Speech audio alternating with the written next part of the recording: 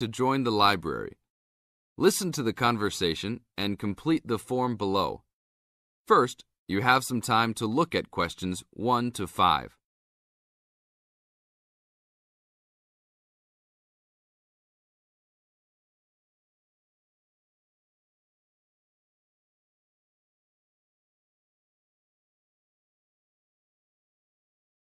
Now we shall begin. You should answer the questions as you listen, because you will never hear the recording a second time. Hello, how can I join the library? Well, you need to make an application. Would you like to do it now? Yes, if I can. One moment and I'll get the form.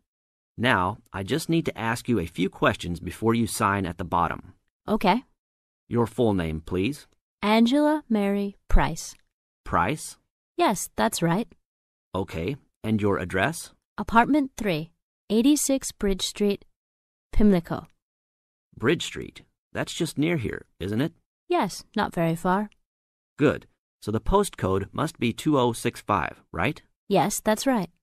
Now, your telephone number. I need both home and work if you have them. My home number is 8763-5142, and work is 8456-1307.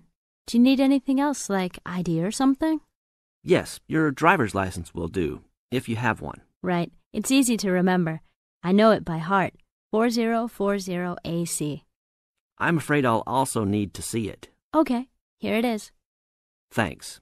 And your date of birth, please? 24 March 1981. Okay, thanks. That's the most important part completed. But if you don't mind, I'd also like to ask you a few questions for a survey we're conducting. Yes, that's okay. Now you have some time to read questions 6 to 10.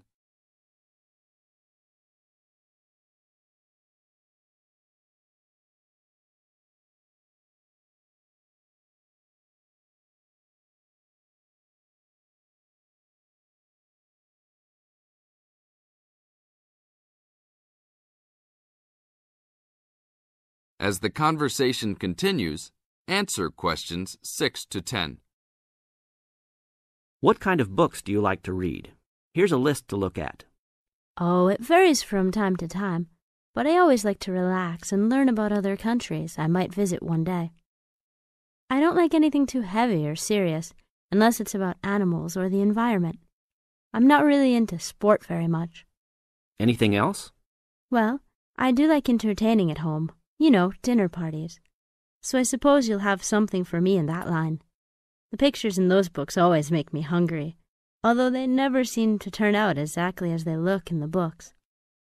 Fine. I think that's all I need now, except I need you to sign here on the application form. Oh, and I almost forgot. The membership fee is $20, which is refundable if you no longer stay a member. There you are. Do I sign at the bottom here? Yes, that's right. You can borrow books now if you wish, although your membership card won't be ready until next week. So if you want to borrow today, you can pick up your card when you return your first books. That's if you want to take some now. I think I will, but I'll have a look around first. Okay, take your time. That is the end of part 1. You now have half a minute to check your answers.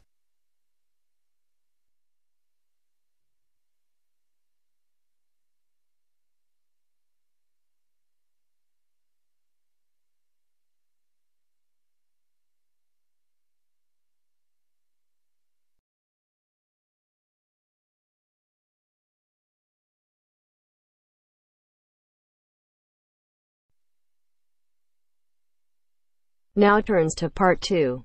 Part 2. You will hear a talk by a tour guide. First, you will have some time to look at questions 11 to 17.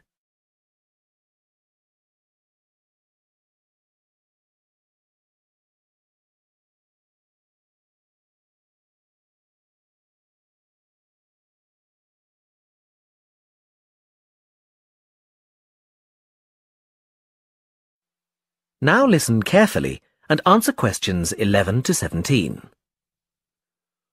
Welcome to San Fernando City Tours. I'm Mark, your tour guide. We have a lot to see in 3 hours, so make sure you're comfortable. We'll be traveling into the historical district first, and then into the town center. After that, it's out to the harbor, and we'll finish up at the lighthouse, just past the harbor. That will take us up to midday, and after that, you're free to do what you want. At the lighthouse, you'll have a chance to visit the tea room and take photographs of the magnificent coastline. Now, as we have only 3 hours, we won't be able to take you around the shopping district, but we think you'd prefer to look around the shops there in your own time anyway. San Fernando has some well-known tourist attractions, the lighthouse, for example, and the National Library. However, the little-known military museum is not to be missed. Be sure to visit before you leave. Now, there's a lot to do in San Fernando. Indeed, there really is something for everyone. For those who love the water, I can recommend a trip on the Seafarer, one of the most famous boats on the San Fernando River. It does an evening trip with a 3-course meal included.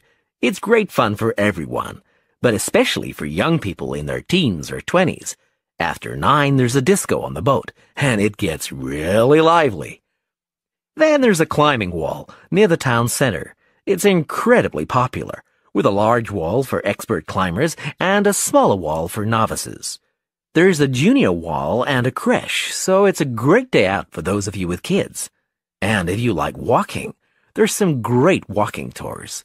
The City Sights tour is highly recommended, as is the walking tour by the coast. But that one's only for the fit, not really suitable for children or the elderly. For more mature people, or those less able to get around, I would suggest a tour around the vineyards. It can be done in the luxury of a coach, and it's a wonderful way to explore the region's wines. Before you hear the rest of the talk, you have some time to look at questions 18 to 20.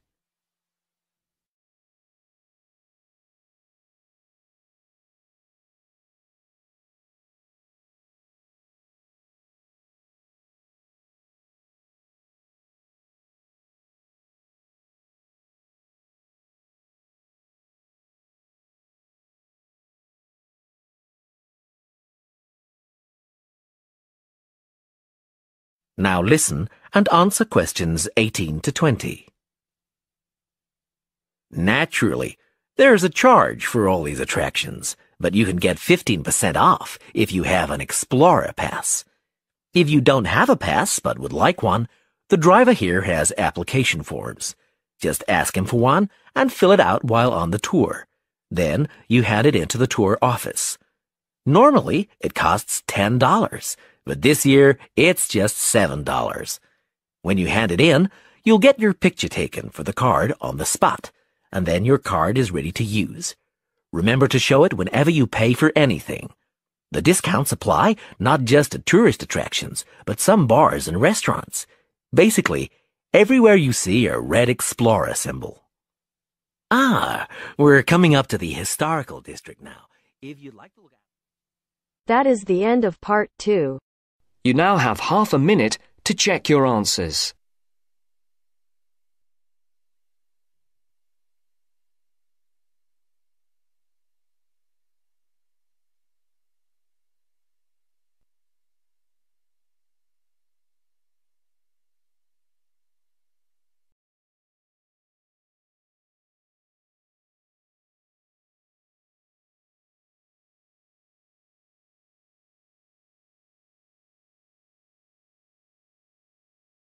Now turns to part 3.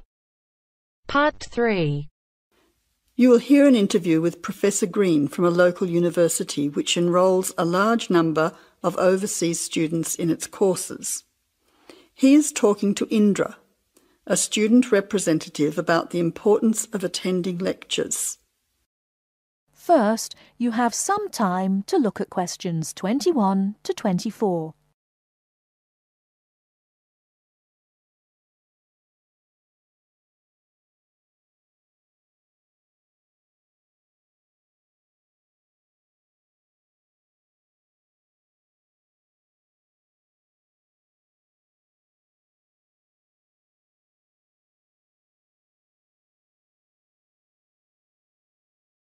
Now, listen carefully and answer questions 21 to 24. Good afternoon, Professor Green. Thank you for your time today. I wonder if you could explain why you think it is important for us to attend lectures in a course that we're studying. Well, despite the increasing dependence on online communication these days, I do think it is important. Apart from delivering the content of the lecture itself, I believe that there are some general communication benefits from having large groups of students together in one place. For lecturers, it is an opportunity for us to address many students together at one time. For students, it helps you to feel part of the wider learning community who are following the course. You can interact with each other both before and after the lecture to discuss the ideas and content, networking with each other and comparing your notes. But isn't most of this achieved, as you said, these days through online communication? Well, lecturers do communicate with students online, of course, but we usually only give a summary or notes of the lecture, so there are significant differences. When you go to lectures, you get more of an insight into what the lecturer considers important. We give additional commentary and anecdotes, and by voice emphasis, we can alert you to the key concepts, theories, and issues of the subject. By not attending lectures, you might miss crucial information about what we are expecting in an assignment. You know, these extra things can make a difference. Okay, but there are tutorials. There is a lot of interaction between students and lecturers in tutorials. Can't all this be done in tutorial discussion groups instead of having lectures? Yes, to some extent. But during lectures, the lecturers can sensitise you to the debates and the controversies that are dealt with in the literature. This can help you think more critically about the subject. So then, when you come to the tutorial, you'll be able to come with some questions and ideas for discussion. The result of this is that the tutorial class will be more beneficial for everyone who attends.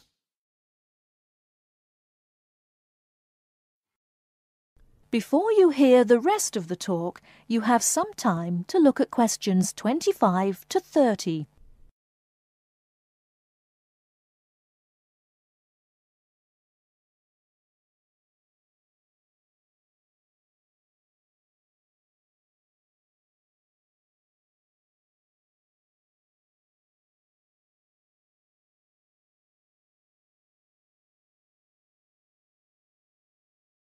Now listen and answer questions 25 to 30.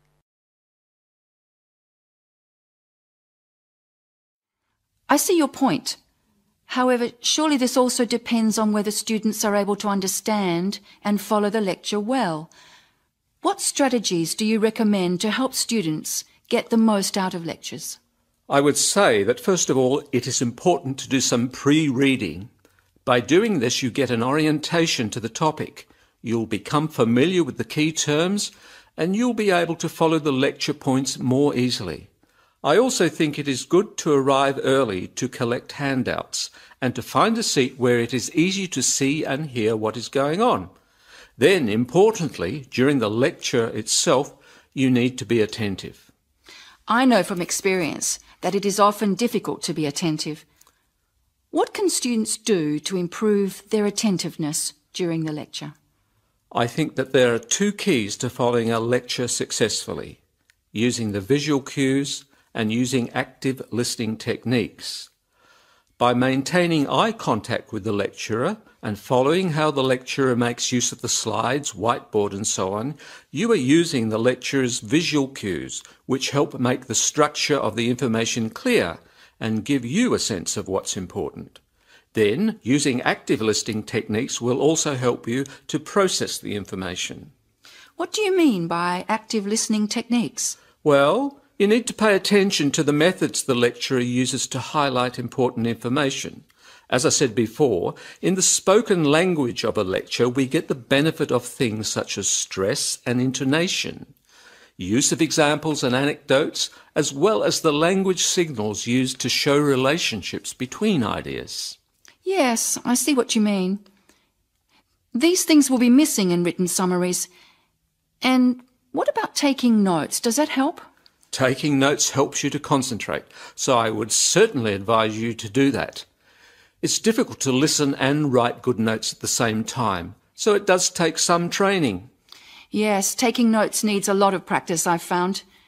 Do you have any other advice? Well, I can't finish without stressing the importance of formulating questions while you are listening. During the lecture, you should ask yourself questions about the content of the lecture and the points you are following.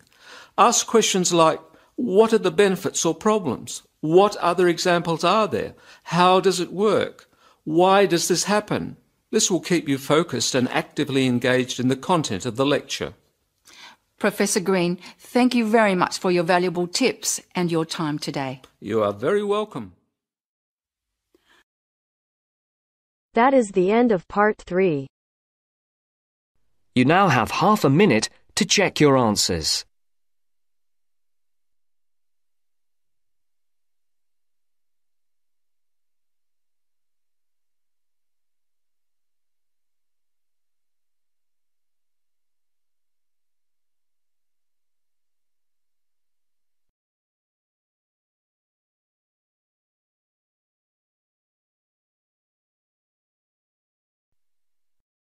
Now turns to part 4. Part 4. You will hear a talk on research in the Indian Ocean. First, you have some time to look at questions 31 to 40.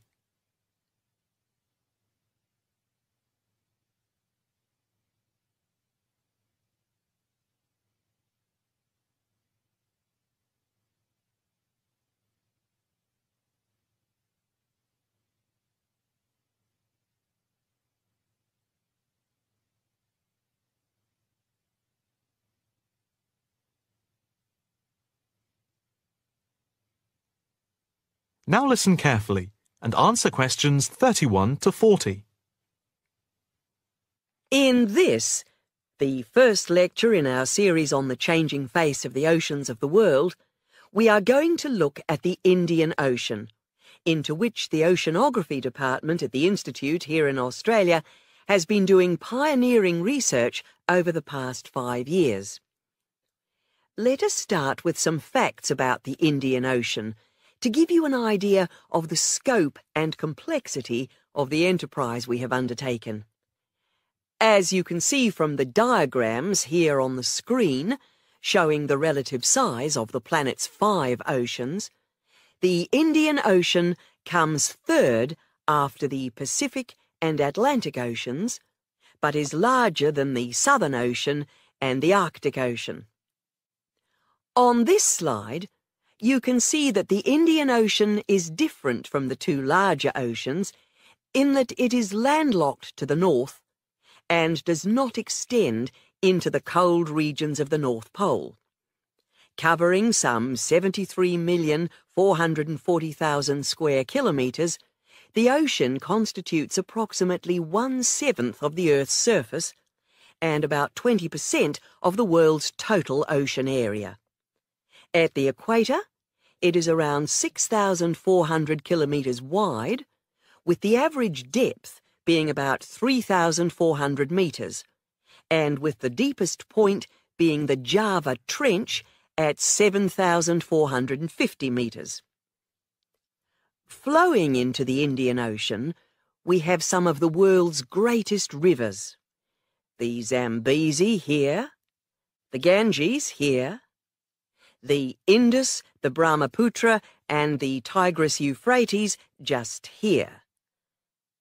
The 2 largest islands in the Indian Ocean, Madagascar, here off the coast of Africa, and Sri Lanka, here off the southern tip of India, are structurally parts of the continents of Africa and Asia, while islands like the Seychelles are exposed tops of submerged ridges. The Maldives are low coral islands, and Mauritius and Réunion are volcanic cones. The surface waters of the ocean are warm, except where the ocean touches the cold waters to the south. A network of scientists, mainly oceanographers and meteorologists from around the world, are monitoring changes in the ocean's temperature and acidity, especially where it meets the Southern Ocean, in order to see how global warming is having an effect on the waters there. An assessment is also being carried out on how this is impacting on low-lying habitats and peoples in the more populated coastal regions around the rim of the ocean. In the warmer north, islands are vulnerable to even the subtlest changes in sea levels and tides, so they are being closely watched.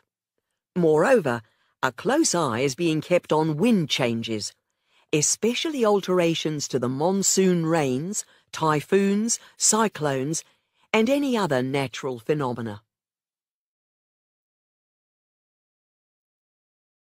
In addition to the information sent from the ship that we have stationed off Antarctica, in the south of the Indian Ocean, data are being transmitted round the clock from buoys anchored at various points around the ocean. 5 of these buoys are observing ice packs and icebergs coming into the Indian Ocean from Antarctica. Besides the buoys, data on cloud cover and wind and temperature change are received by satellite. Satellite images are also being used to record the size of the icebergs from the moment they break off from Antarctica. Their course is then mapped as they move out into the Southern Ocean. Here at the Institute, the raw data from the various sources are received and the information is then constantly processed by a bank of computers. Once the data have been collated, the next step in the process is the analysis by experts here and at centres around the world, looking for even the slightest shift in patterns of temperature, wind, and sea levels. In the light of the fact that this is a global enterprise, the Institute is staffed 24 hours a day with researchers working in shifts, and we are in constant contact with centres all around the world. In total, 900 experts from around the globe are involved in the programme. The work at the Institute is now into the 5th year of a 10-year data collection, which began in 2003. The analysis of the 5 years to 2008 will be published early in 2009. However, changes in patterns are already being noticed since the data have been gathered. That is the end of part 4. You now have half a minute to check your answers.